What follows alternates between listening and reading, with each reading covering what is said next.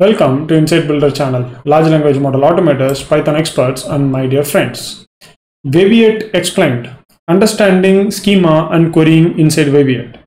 Optimize schema and querying for improved results. The challenge solved. Data retrieval. Weaviate schema creation is very much similar to how we create schema or tables inside RDBMS databases. So if you are aware of PostgreSQL, if you are aware of PySpark, Spark SQL, etc., we always have to create a schema before we start loading the data into the table. So the same way in Weaviate also we create schema. In Weaviate there is an additional advantage, something called as auto schema, which we will not be using, but I will be showing you that how Weaviate creates the schema automatically for us. That is also possible, but we have to always use understand the schema, how it is getting created, and we have to manually create it. In that way we will have better control. Loading data is taken care by add data object, and retrieving data is taken care by query.get object. This query.get object has, you can chain multiple other methods like using the nearest by text and nearest by vectors, and also you can have multiple filtering and aggregation methods also. This particular video is going to discuss about those methods and how to use them in detail. The workflow. What we are going to do is, in this particular video, we will be using the Docker compose method that is available and pull the Weaviate instance to your local environment. That is, if you are having Linux or if you are using Windows, you can pull the Docker instance of Weaviate and start working with that instance. There are plenty of advantages when you are going to work with such an instance. So we will see that also. We will initiate the client and work with Hugging Face configurations. We will create the schema, and we will create a couple of schemas in this video. So be ready for a little bit longer video. We will create, after we create the schema, we load the data, and then we will work on the retrieval processes. All these things that we are going to discuss has a couple of advantages. First and foremost, once you start creating schema, you will see that it is very much similar to how the schema is getting created in PySpark tables or Spark tables. In Spark, also you can infer the schema, and then you can use that schema to create tables. So in the same way, the same kind of a process is used inside Weaviate also. Default vector in Weaviate is HNSW. So there is no other vector available at this moment in Weaviate. So only the support vector is HNSW. This is something that you have to be aware. The other vector stores like FIES support other vectors like IVF, flat vector, etc. Okay, just for your information. Practicing aggregation and filtering concepts can help us in saving a lot of tokens when you are going to use the results in the large language models. Yes, when we are going to work with the libraries like LangChain, work with various like TXT-AI, what happens is those libraries have inbuilt methods that can retrieve the documents from vector stores like Weaviate and send it to the large language models. However, they have limited control. But if you want to have better control on what data is getting sent to large language models, it's better that we control it at the vector store itself, and Weaviate works efficiently for that particular process. We'll be seeing the code right now, so get ready for practicing. I hope that you like this content. Do leave a like and share it to the others, and most importantly, subscribe to my channel for further updates on Weaviate as well as other related libraries like TXT-AI, Unstructured, LangChain. So I cover all these libraries that forms an ecosystem around the large language models, artificial intelligence, automation, etc. If you are completely new to artificial intelligence and language model automation, then I would suggest that take a look at this particular playlist where I update all the related videos regarding open source models and how to work with various tasks that you might want to do with artificial intelligence models. So this particular playlist will be very helpful for you guys. With that said, I would like to go to the code that I already shared. I shared in the presentation. So this code is already inside the GitHub repo, and will be shared. The link will be shared with you in the description below in the YouTube channel. Now, next step is that we have to start working on the code directly. This particular notebook will have a couple of additional information also, because the notebook is kind of a notes that I have also taken. So whatever I research about the library, I put it in a presentation also, and I put it in the notebook too, so that you guys also can refer to it. Okay, the objective, that is where we start, right? So to understand how schema and querying works in Weaviate. But what is schema? Inside Weaviate, you can define the schema. The schema starts with the classes. Each class has a property and has a data type, has links if there is going to be link between the classes, and finally there is a vectorizer module. So these four things are going to comprise of a class, and this class is what is going to create the schema. I mean the table skeleton. So if you can visualize it. The reason why I've pulled LangChain modules here is that I am using these modules for working with splitting the text, so that it will be easier for me. You can do it manually also, but yeah, recursive character text splitter has been very helpful in splitting the text in a repetitive fashion. So that's why I'm using it. Okay, this is one of the important point I wanted to add. Before I proceed further, just give me a moment. In Weaviate, if you go to the Weaviate website, you will see that there is a link for Docker composing, and this Docker compose version provides you a lot of configurations to you guys. So whenever you can look at this configuration, and whichever configuration it fits to you, you can download it. They have a lot of configuration available. The point here is that before we actually go into any complex configuration, we need to start with the most simplest configuration possible. Okay, so what I am doing here is that I am taking, okay, let me actually tell you what is complex configuration before going to simplest configuration. So here you see that this is actually a code that is taken from docker compose.yaml file. Okay, this docker compose.yaml file will pull the image from Semi Technologies. The Weaviate image it will pull, and it will start the server for you guys. And when it starts the server, it attaches all these environmental variables and starts it, right? All these parameters provided here are important. For an example, the persistent data path will enable you to persist the data or the classes that you are going to create in this particular instance. It will help you to do that. Second, the default vectorizer module. So if there is a module that you are going to, there will be multiple modules you can pull into this into this Weaviate instance. I'm not going to touch it right now, so I'll be discussing that in the future videos. So in this you can pull in multiple modules, and out of the module you can enable one of the modules. So you might be wondering, Kamal, there is no default vectorizer module, so will this instance work? It will still work, because what will happen is the default vectorizer module is not there, but when I'm going to initiate the schema, I will tell which module to use. So that is the next step that comes into picture.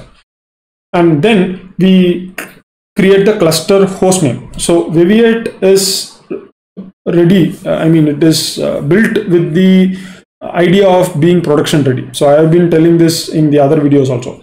So Weaviate can work with multiple clusters. So it can be spread across multiple clusters, and you can name those clusters. What happens is that once you name those clusters, you can connect them also. The point here is that it's not just Weaviate is capable of this kind of cluster arrangement. FIS also is capable of that. But that is a separate topic. But I just want to highlight you that there are other vector stores out there which can also do this same thing, but in a different, a little complex fashion. But Weaviate does it in a very simplest fashion possible. Okay, so that is all secondary. Now we have, if you actually put this code inside docker compose YAML file, and you use the command docker compose up in that same folder, what will happen is this particular image will get pulled into your local environment. It is around 60 MB image. It's not very big, so you can go ahead and pull it, and then you will have the Weaviate up and running in no time. So this is one of the best things that I actually came across, and I wanted you guys to try it out, because this is going to give a different kind of a control for you guys. in the first video that let me go back to this. So the first video that I discussed about Weaviate, I talk about the embedded instance, that is the local instance of this particular execution environment. That is also useful, but working with the actual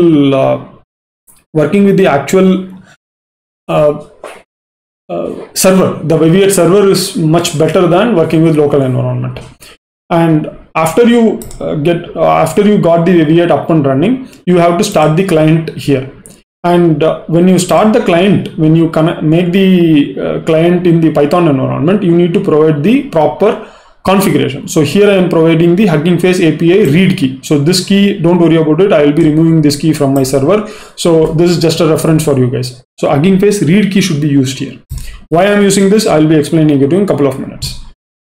After that, what I'm first planning to do is I want to show you guys how to work with schema, how to create schema, how to then load the data. Load the data anyway, I've shown it already, but I just want to tell what are the parts of the schema and how to work with it. That's my first objective. So schema is defined by schema level settings. So you need to provide the properties, you need to provide the graph links as I already explained above, and the vectorizer module. How to do this? So when it comes to a schema, the first thing that we need to learn is that schema is like a collection. Okay, each schema is if you are from the Pinecone or if you are from the ChromaDB zone, then you need to think class in Weaviate as a collection in the regular parlance. And each collection is a separate vector search domain. So you need to refer the domain that you are going to search using the class name only. So there are certain rules you need to follow when you create the class name. So the first letter of the class should be capital. I tried using small, lowercase letter. It did not work. So ensure it is capital, and then you can start working on loading the data. These are all a couple of links that I am referring inside Weaviate website for making these videos and trying to understand the things better.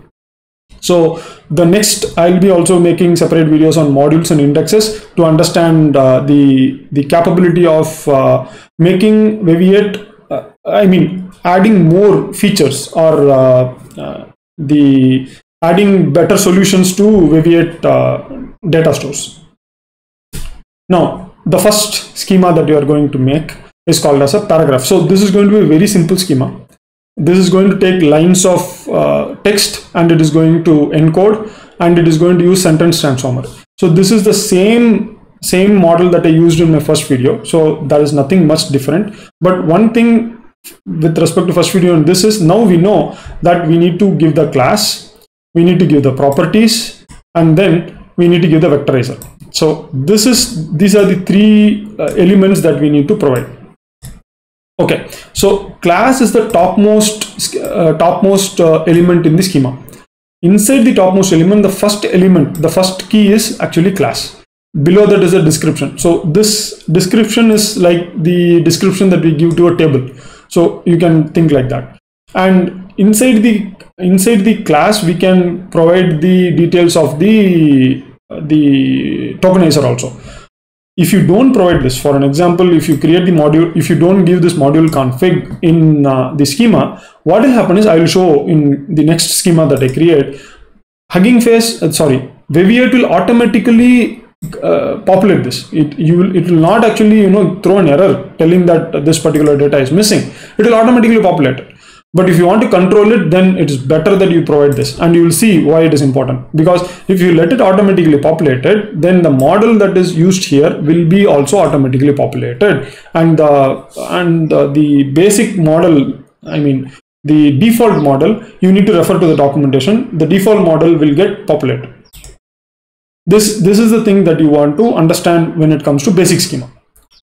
And whenever you are going to query, so I will show you how to query the vector store also. Whenever you are going to query the content, let us take the example of regular database. So whenever you are going to query the regular database, what we will do? We will say select the column names. So column 1, column 2, column 3 from table 1, limit equal to 5. This is how you will create this is how you will query the table.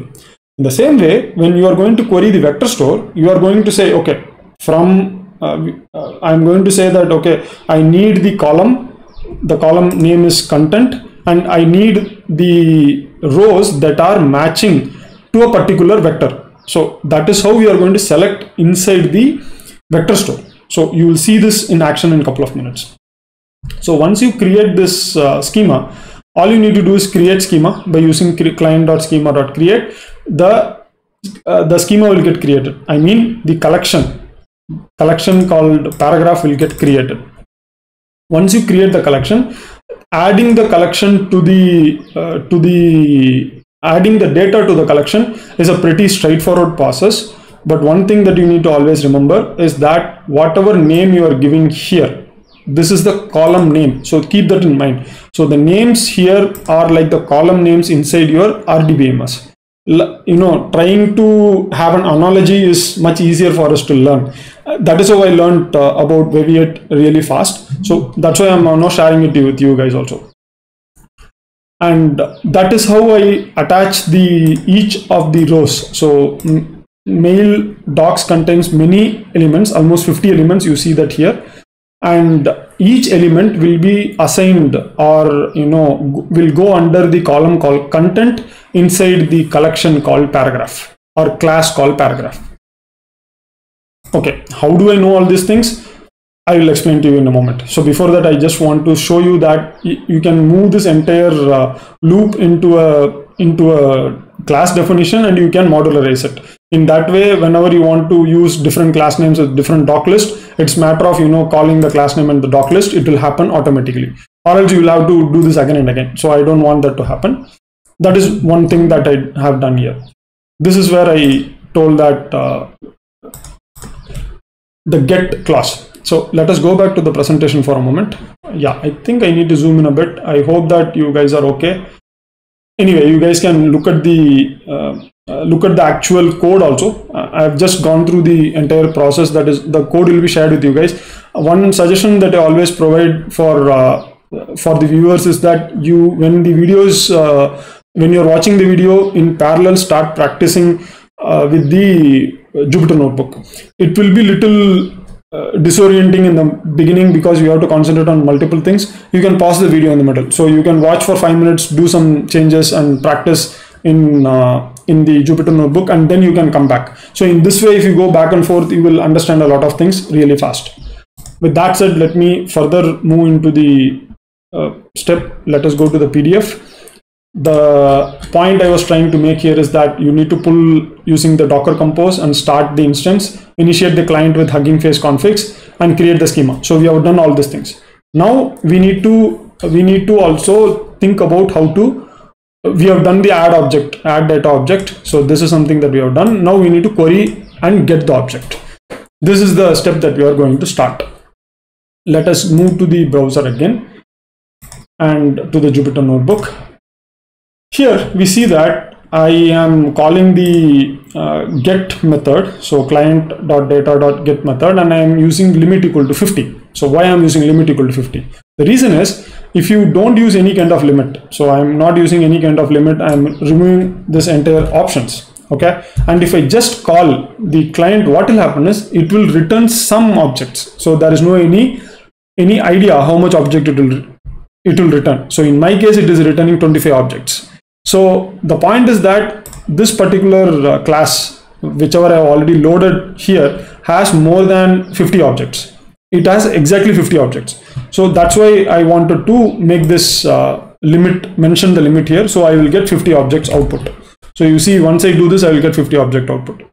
And this with vector will actually let me to take the look at the vector also. So let me show you that, because that will be easier for you guys. I have anyway done that below in the same notebook, but I will do it here. It's not an issue.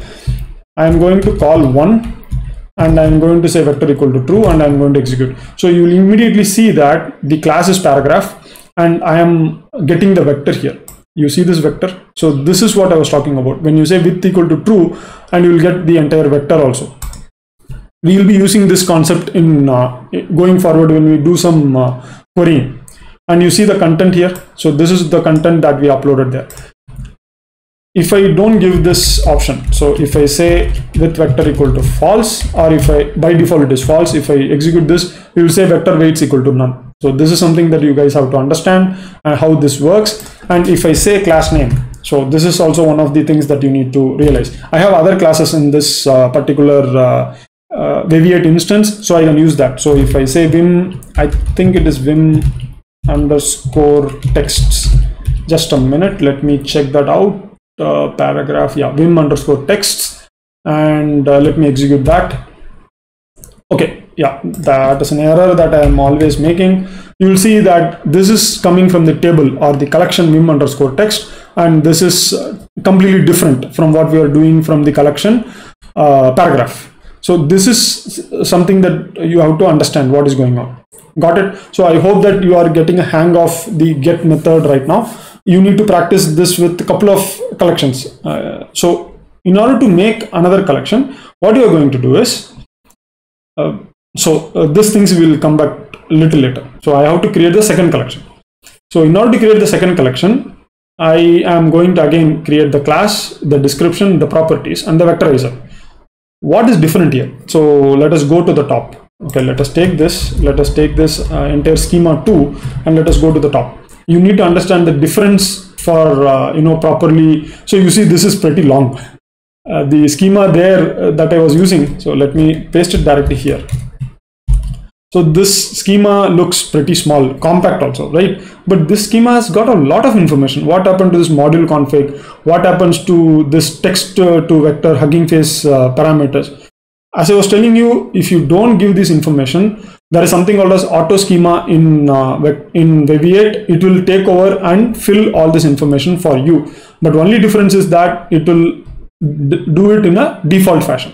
So you cannot control it. So it is always better that you control it by yourself. But I'm going to show you without any control, right? This is something that I wanted to share it with you guys. So what I'm going to do is, let us go down, and I have already, okay, here you see the top level element is class, but there the top level element is classes. The reason why it is different is that whenever you create a schema, the schema goes under various classes. Okay, so you need to first create a class.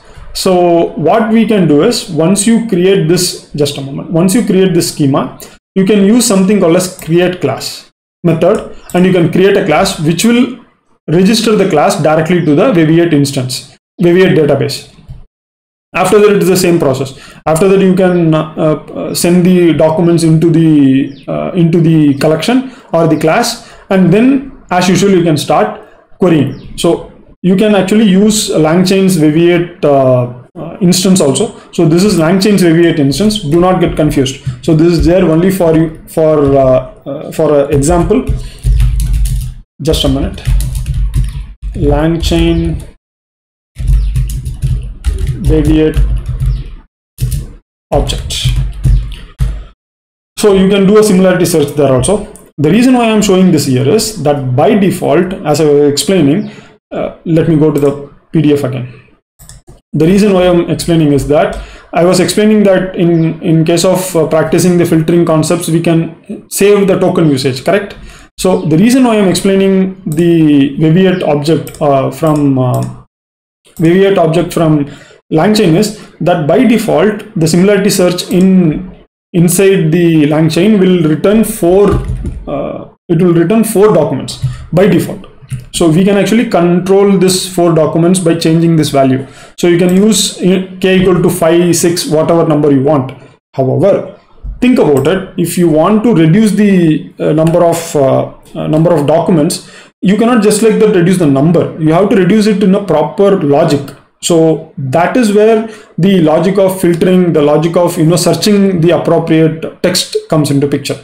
That is the reason why I wanted to introduce this LangChain primitive here. Anyway, I hope that you understand the overall picture. Now, so we have seen that how the schema works. So we have played with it a bit. We will be playing a little more also down below.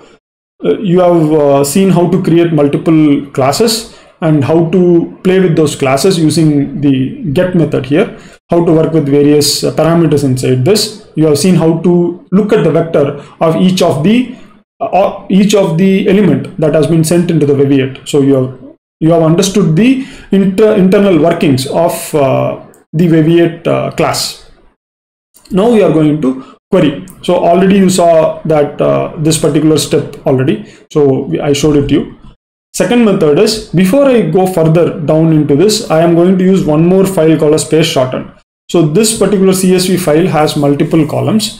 And what I'm going to do is, I'm going to create a new schema called spacefarer. The class name will be spacefarer, and it will hold 3 properties. The properties are going to be ID, passenger ID, home planet, and info. So these are like columns, as I was explaining, right? These are all like columns. And once I create this schema, I'm going to create a class with this schema. And then I'll be using the regular split method inside Python, and I'll be adding the data into the vector store. So this is the process that I'm following. So you see this is the I was telling, right? These are all like column names. So passenger ID, home planet, and info. So the name that I'm providing here should be provided in this place as I input the data. And once I input this data into the properties, it will be automatically added and vectorized by the Weaviate instance and stored. Again, when I am going to create these properties, I did not tell to the schema or to the Weaviate instance that what sentence transformer or what model to use for vectorizing. So it will use the automatic model. Please keep that in mind. If you want to change the model, you have to manually enter the information. Coming back to the topic at hand. So what has happened is, the reason why I wanted to create a new class is that I want to show how to work with multiple properties, that is columns. Let us make it columns. That is much more easier to discuss. So whenever I say columns, it means the properties here. Once I add using add data object, I can simply use something called as nearest text. The nearest text is a dictionary to which I can send multiple lists. Like I can give a concept of trappist, excuse me, and then I can ask the Weaviate instance to get back the result that is nearest. So I am going to ask me to provide me 2 results that is nearest to this concept called trappist, and I want it to return all the 3 columns. So this is the result I am going to get once I execute this, and you will see that I am getting all the 3 columns. So I am getting the home planet, I am getting the info, and I am getting the passenger ID. So the same way I am getting 2 values here. I hope that you can see the difference here. Now assume that I change this. Okay, I change this to Vim texts. What do you think will happen? There will be no concept of trappist inside Vim text, and I shouldn't be getting any result. So let us check it out. So I'm going to execute this. Because I've changed the class here, let us see what is the result I get. Okay, so what I get is that first and foremost, I'm saying it is saying that there is no home planet, passenger ID, or info field inside this particular collection. That is correct, right? There is actually no such a data, so I cannot use that here. So I have to use content. Let us go and give content. Now again, let us execute and let us see what is the output that we get. So here we see something is coming out. That is something we did not expect. So we see that the 2 nearest information is coming. One is split the working Vim window into multiple window by splitting vertically, and output of any config files in current doc. You might be wondering, okay, how come this trappist and any of these 2 sentences are close? Actually, vector search works in a different way. So this particular sentence, these 2 sentences were some way mathematically close to this concept of trappist. Okay, that is how these 2 data came out. So it is not exactly going to check whether trappist, this word, is inside the lines. That is not how it works. It purely works at the semantic level, and it only checks the mathematical distance. So if you are not aware of these concept of mathematical distance, do take a look at the Wikipedia and try to understand how the vector search is being done to understand it deeply. So this is something I want you guys to be aware of, and I want you guys also to do some research. So I have covered some of the challenges and some of the mistakes that you might encounter and how to recover from those mistakes, right? Next is there is something called as certainty. This is where we can actually test that. So we can tell how certain the results are. So if I execute this, you will get an additional information here called as certainty, and I am getting almost 93.4%. So let us do the same thing here and let us see what is the certainty we get. So we say with additional and we say certainty. In this way, you can understand what is going on also. Let us again execute this and let us check the result, and you will see, okay, the certainty is still high. The certainty for the first topic is telling almost 92.8, and the second topic is also almost 92.87. It doesn't make sense, right? This is the challenge when it comes to natural language processing.